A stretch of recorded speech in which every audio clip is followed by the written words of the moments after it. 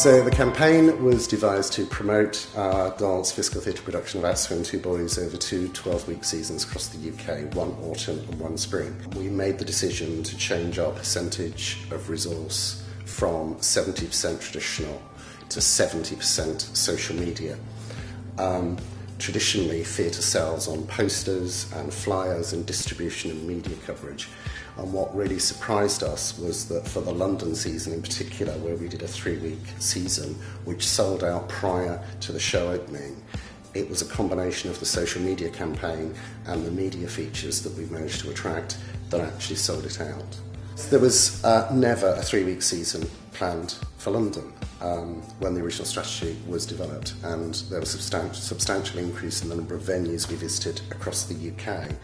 That meant that despite the fact that we still had the same financial and human resource to deliver the campaign, the demands of the campaign and that resource team was huge.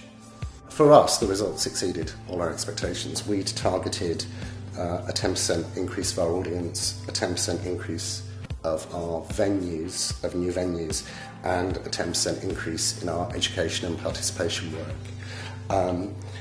On the previous show, our audiences increased by 214%. Over the previous 2 shows, our audiences had increased over 312%. We more than doubled our number of new venues, and there was a 158% increase in participation activity.